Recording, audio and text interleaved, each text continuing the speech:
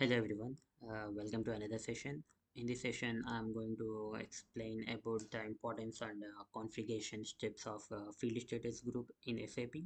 So generally, this field status group will control the fields which appears during the document posting. So with the help of these field status groups, we can put the fields whether if it is required, we can put the required entry, and otherwise we can put it optional or we can put as a display. And if we don't want to see that field in while posting a document, we can suppress it as well. So first of all, we need to create the field status variant, and with the help of transaction code OBC4 here.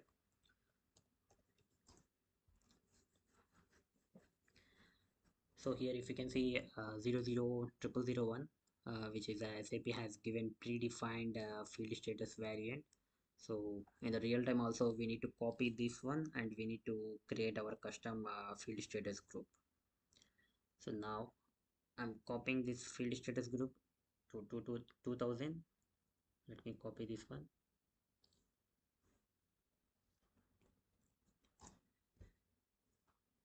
and it already exists with the same key here. So I will be making it as 2001. Just hit enter, and then system will asking for the prompt message copy all or copy only, copy entry, cancel. We need to copy all the entries here. Then now system is saying number of dependent entries copied 44. Okay, and then I'm changing the description here, field status variant for 2001. Enter, and then click on save here. So we have successfully created the field status variant. Now if you want to see the fields, just select this one and click on field status groups here. So we'll be having multiple field status like Z001 for general, Z004 for cost accounts, and Z003 for material. Likewise, if you can see here in the general data, here we can see these all are not required, so we have separated it. These two we need as optional, so that's why we have put as an optional entries here. And likewise, we will be having all the other things. Okay, yeah. Now we need to assign this field status variant to company code level. So for that, we need to access the transaction code OBC5. Just hit enter.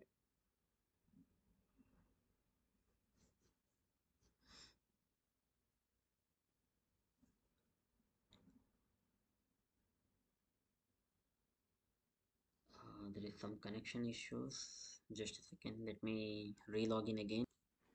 So to assign the field status group to company field status variant to company code, we need to access the transaction code OBC5. OBC5 here, and the data is locked by user. Okay.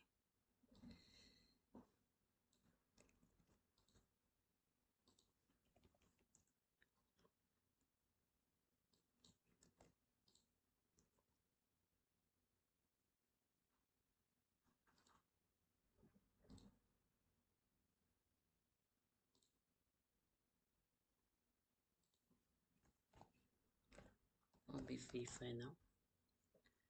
So here my company code is 2009. So here I will be assigning my field status group as 2001, and then click on save here. So here we have created the field status variant and we have assigned it to our company code level. Okay, so that's all in this session. Thank you so much for watching my videos.